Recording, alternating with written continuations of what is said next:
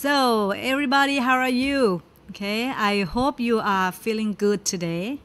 This is our last chapters for the course Circuit Analysis 1 here at Kasetsart University, and the chapter will be on three-phase circuits. Okay, it only be an introductory course, okay, because well, you will go on later on into your power courses to get into more details. So this is simple introductions to so-called polyphase circuits. Okay, so any circuits or system in which the AC sources operate at the same frequency but different phases are called polyphase. So far we have done only single phase. So pretty much what it is a single phase AC power system consists of a generator connected through a pair of wires or transmission line to a load. So far single phase, no problems. So now let's see what other phase that we have. Okay, there's also two-phase generator.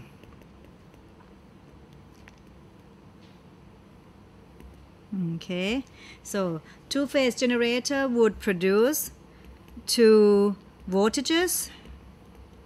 Okay, voltages, produce from a generator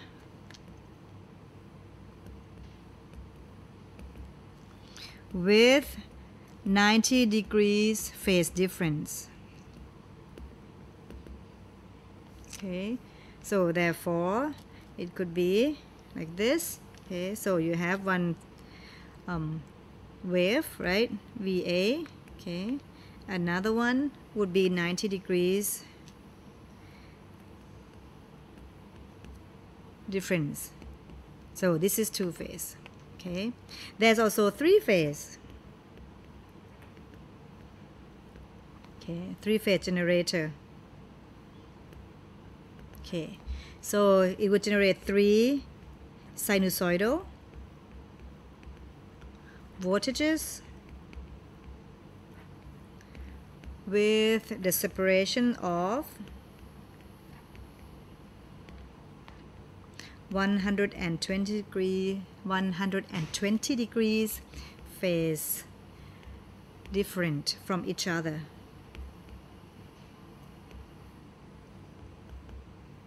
So all three of them would make 360 degrees. Okay, so therefore, so roughly if I sketch this, okay, change colors, let's take this blue one. So let's say if VA is like this VA, okay, your VB, okay, so about 120, right, about 120, 90, about here, like that, VB. So this is 120 degrees apart from A and B, right, and from B to C is also another 120 degrees apart. So VC, so this is between B and C is also 120 degrees. So C and A is also 120 degrees apart.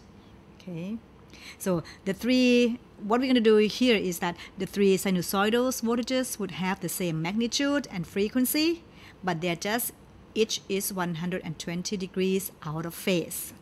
Okay, so the three sinusoidal voltages, okay, have the same magnitude, okay, and frequency,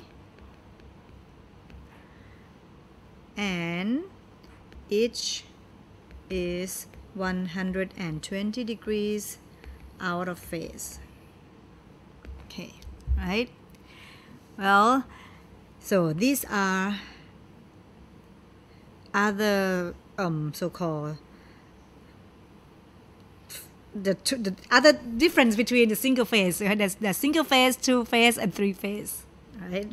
So now let's go into the wire system.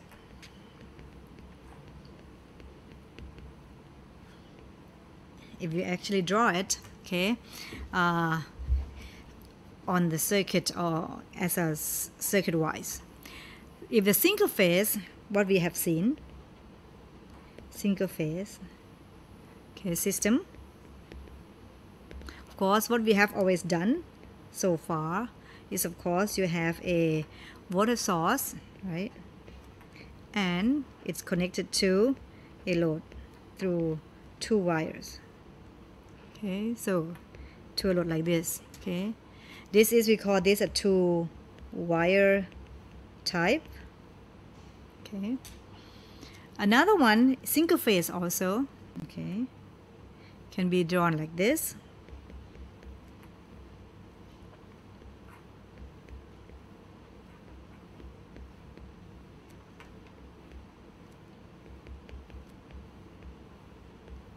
So this one has a neutral line. So set R1, set 2, and of course the source is the same.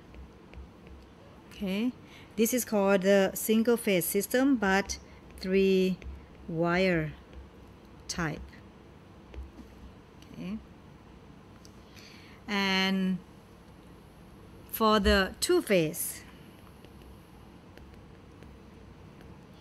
system, two-phase systems, okay, we would have, you can connect it in so-called the 3-wire systems. But of course the source, they're not the same. They are 90 degrees apart.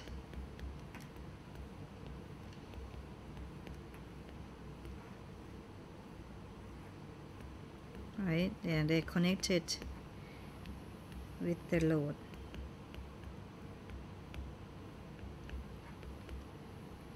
Right, so AA, neutral line, line B.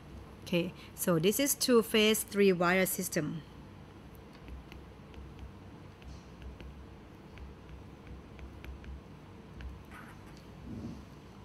Okay, then there's a 3-phase. Okay, 3-phase.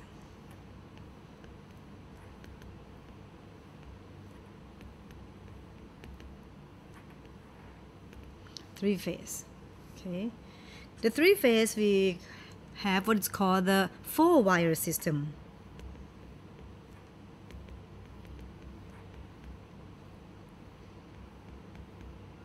Or type. Okay, so therefore it may look like this.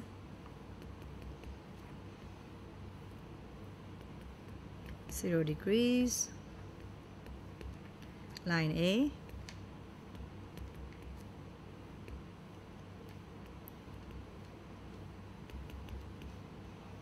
line B,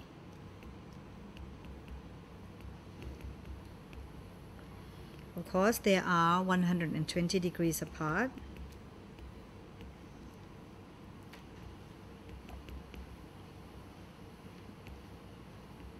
Line C, and there's a neutral line. So VP, this one plus 120 degrees. Okay, so these are how we can so-called draw the system, okay, for us to see clearly and to analyze your circuit. Okay, so now let's see, why exactly do we need 3-phase? Okay, why do we need 3-phase systems? Okay, I'm going to try to explain. Okay, try to explain to you why do we need, why can't just stay on with a single phase? So let's say that we want to find currents. We're going to use currents to compare all the 3 systems, okay, for each type of generator.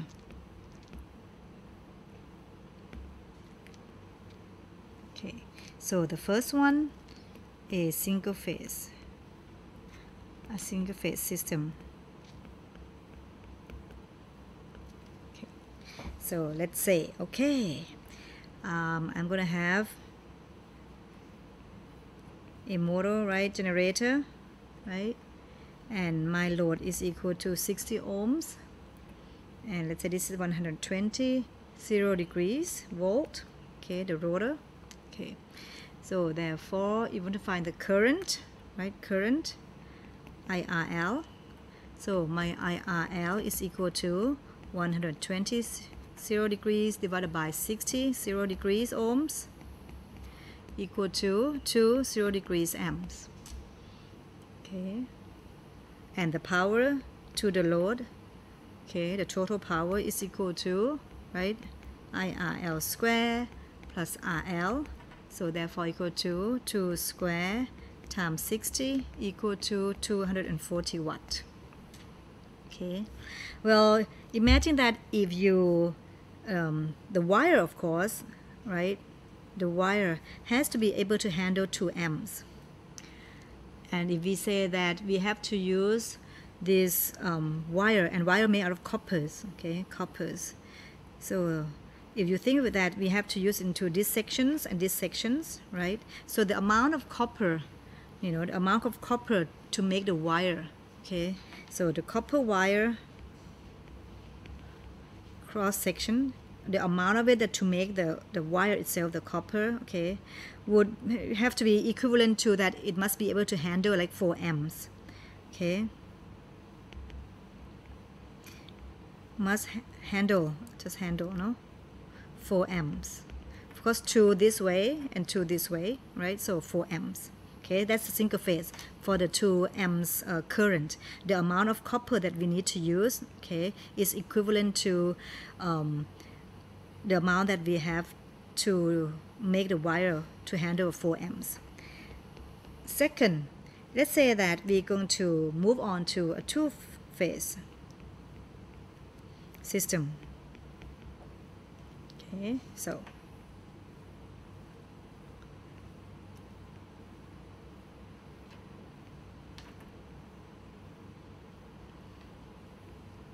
right,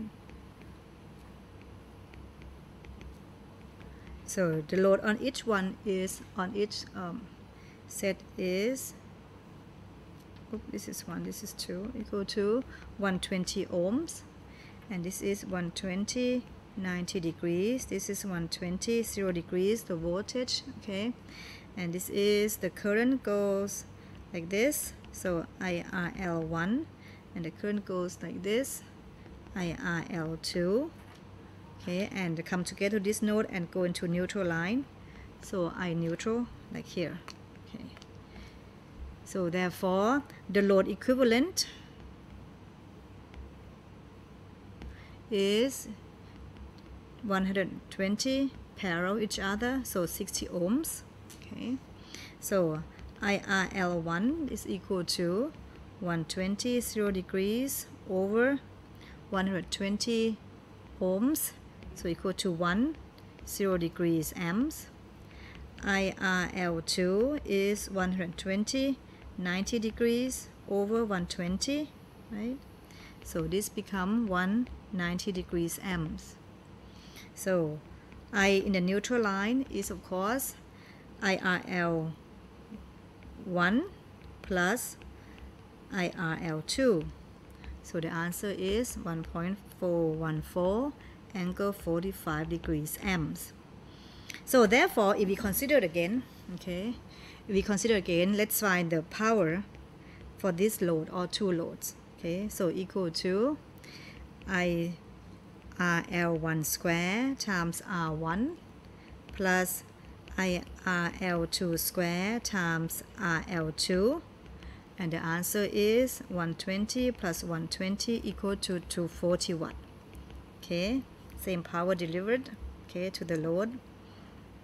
And if we look at the amount of wire that's needed, the amount of copper, the amount of coppers that needed to make the wire for this system to connect to this system, right? So there would be this one line that is like have to be able to handle 1 amps here, right? This one here, right, to be able to handle 1 amps, and the neutral line, right, to be able to handle so-called 1.414. So therefore, the total cross sections for the wire the copper to make this wire, right, is able, it has to be able to handle 1 plus 1 plus 1.414, so equal to 3.414 amps. So at least you can see that from the single phase, which is you have to have the so-called the copper wire to be able to handle 4 amps, has reduced down to 3.414 amps, right, because you changed into the two-phase system. Now let's look at three-phase then.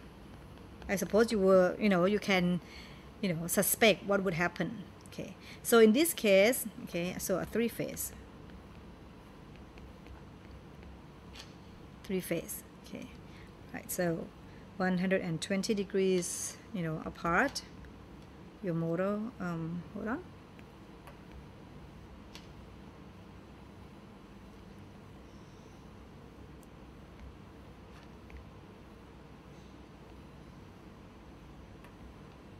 So 180 ohms,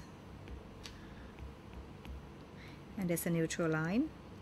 Okay, so the equivalent load is 180 parallel 180, oops, sorry, equal to 60 ohms.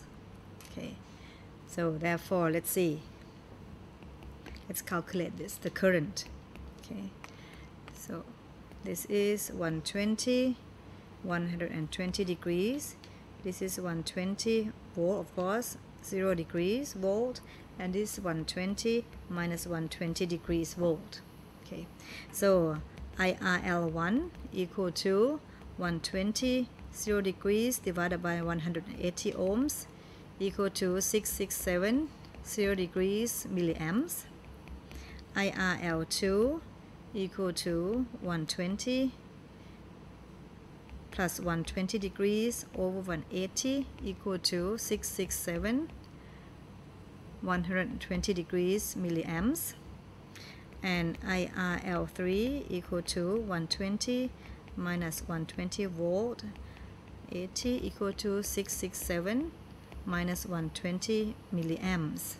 Okay, if let's calculate the average power. Okay, the total average power for the load is I square RL1 plus IRL2 square plus RL2 plus IRL3 square RL3. The answer is to 140 watt again. And if I calculate the current in the neutral line, okay, so IRL1 plus IRL2 plus IRL3, and you get it to be 0 amps. Okay, amazing, no? You can do it, you use calculator. Okay, and so let's see. So if you think of the total copper cross section, that to make the wire, the total copper cross section, okay, to make the wire for this system, okay, it must be able to handle, okay, 667 milliamps, right, from this here, plus 667 milliamps, plus 667 milliamps, and plus 0 in the neutral line, and the answer is 2 amps. Equivalent load, okay, same average power absorbed by the load, total load, and you see that the amount of coppers that to do the wiring system, is less, by half, right? From the single phase is 4 amps, right? 4 amps, right? But by a 3-phase is 2 amps. And not only that, with 3 phases, you can actually put 3 loads in there for each phase. So therefore, some of the big houses and factories, they will prefer to use the 3-phase system. Okay, so now we are going to get into 3-phase topic. Topics, 3-phase systems. Okay, first, how many so-called connections we can do with the 3-phase. Okay, so there are 2 of them, the Y connections and the delta connections. Okay, so let's look at the so-called three-phase generator first. Okay, three-phase generator and how we can connect them.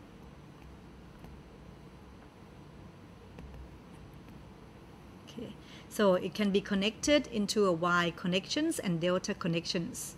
Okay, the voltage source in a three-phase system can be either Y connected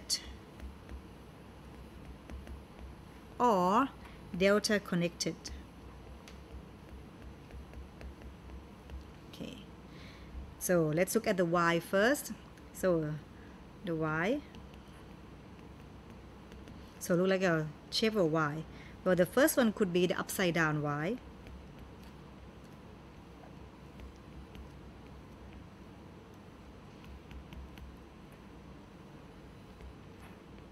Neutral line and C, right?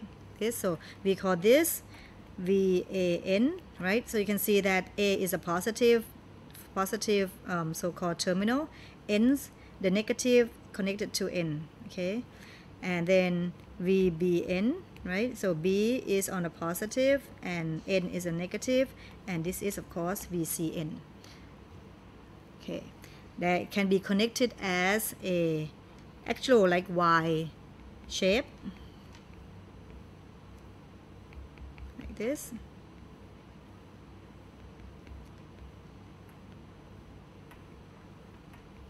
Okay, so A, B, C. So this is VAN. It's in phasor form, please.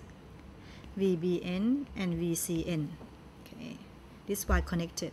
Or it can be in these configurations. Oops, hold on. Oop. Okay, come on. So minus plus VAN VBN and VCN like this. Okay, VAN, VBN, VCNs are called phase voltage. Phase voltage. Okay, right? So that's so-called for the Y connected generator. If it's a delta connections, okay, for the generator it would look like this. Like delta is like a triangle, right? So positive, negative like this.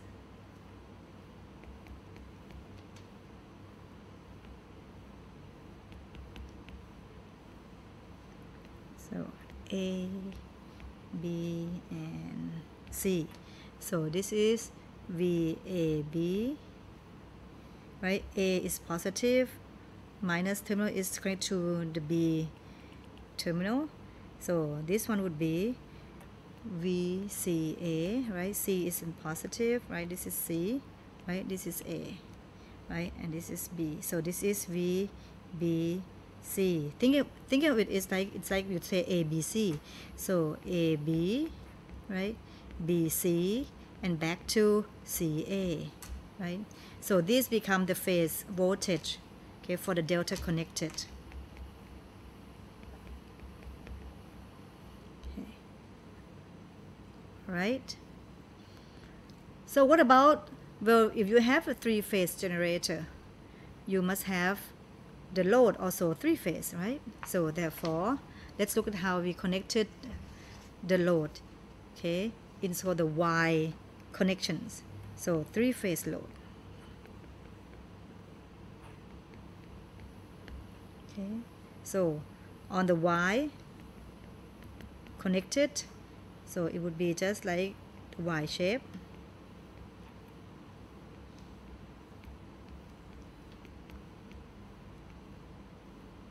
right? So A, B, N, and C.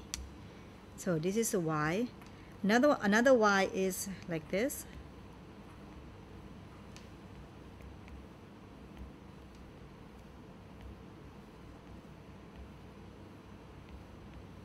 So A, B, N, C.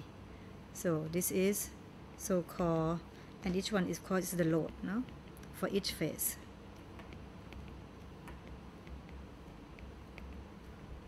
So this was connected for the three-phase loads. Okay, if it's delta, okay, delta connected for the load, of course it's the regular triangle shape, as we know it as delta, right? So A, B, and C. Okay, so the impedance for each phase, okay, or it can be connected like this.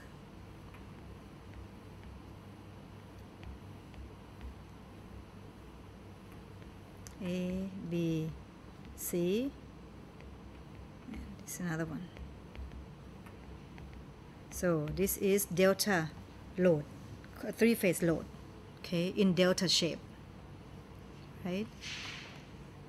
So therefore, okay, therefore, what we're going to do in this class, okay, for this class, we will learn, okay, how we to analyze the current, okay, for the YY system, so Y generator, Y load, okay, the connections, okay, we can connect into Y generator, delta load also. And we can connect delta generator and delta load, and also delta generator and Y connected load. So there are four possible connections that we'll do in this course. Okay, we will do in this course. Okay.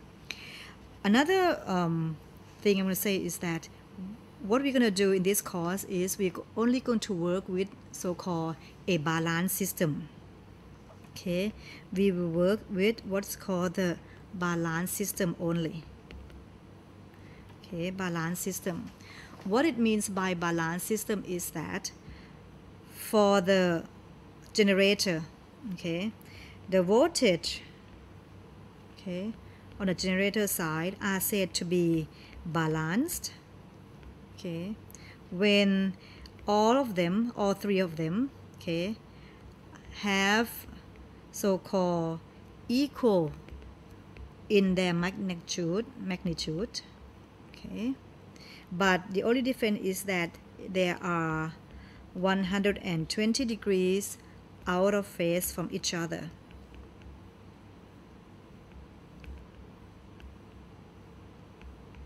So this is so-called on the voltage side, okay. For the load side, okay, the balanced load is, okay, is one in which, okay, the phase impedance are equal, okay, in both the magnitude and in phase, are equal in magnitude and in phase.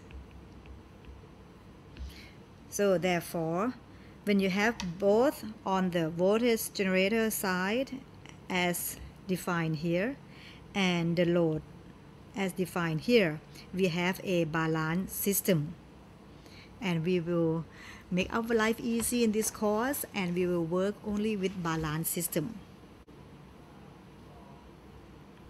Okay, before I wrap up these sessions, okay, I want to tell you something about the three-phase voltages on the generator side. Okay, since the three phase voltages are 120 degrees out of phase with each other. Okay, there are two possible connections or combinations. Okay, two possible combinations for the three phase voltages. Okay, so the first one is defined as this. Well, when you have this set VAN equal to, right, the magnitude V phase 0 degrees volt. Okay, VBN equal to some magnitude, right, minus 120 degrees volt, and VCN equal to VP plus 120 degrees volt. Okay, if I draw it as a phasor diagram, as a vector, rotating vector, okay, and this is my VAN. Okay, well, VAN is supposed to be 0 degrees, right? VBN is minus 120, so minus 120 is here, so this is my VBN, and my VCN, right, is positive 120, so this is my VCN. And the way, the sinusoidal, it repeats itself, it rotates, right? So the vector rotated counterclockwise with the angular frequency omega, like this, counterclockwise. If you place your eyes right here, if you place your eye, this is your eye, can you see your eyes, eyelashes, right? Your eyes right here, how would you see this vector pass through your eyes as it rotates, in front of your eyes? So of course you'll see VAN first, right? A, right? Then B would follows, right? B, and then C, and A would come back again. So A, B, C, like this. So you see A, B, C, A, B, C, A, B, C. So whenever you have this sequence, it's called the ABC sequence. ABC sequence. Or positive, as in when you say ABC, it goes in this direction, like you have a positive X direction. Okay, so it's called the positive sequence. So this combination is called the ABC sequence or positive sequence. Another combination is if you have VAN equal to VP 0 degrees, VCN is equal to VP minus 120 degrees, VBN equal to VP positive 120 degrees. So let's do it the same thing. If you draw the vector, right, so VAN 0 degrees, right, VCN minus 120, right, so this is VCN and this is your VBN.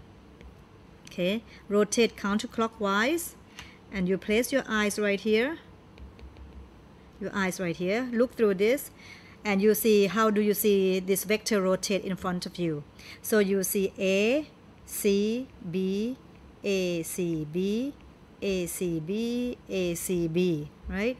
So this sequence then, if you have this sequence is called the ACB sequence or negative sequence. Why negative? Because when you said ABC, you go backward, ABC, right? So it's like you're going this direction, the negative directions. If you think of a, x-axis. Okay, so therefore, these are the two combinations that you have to realize, because in a problem that I will give you in the exam, I may say it, given a positive sequence with VAN equal to this, right, then you have to be able to know what VBN is, what VCN is. Okay, so that's it, okay, for the so-called introduction that you need to know to be able to go on with the so-called YY connections, Y delta, delta Y, delta delta connections. And we'll do that in the next sessions. because this one is getting more than half an hour and you may be bored by now. Right, so see you next sessions. Bye.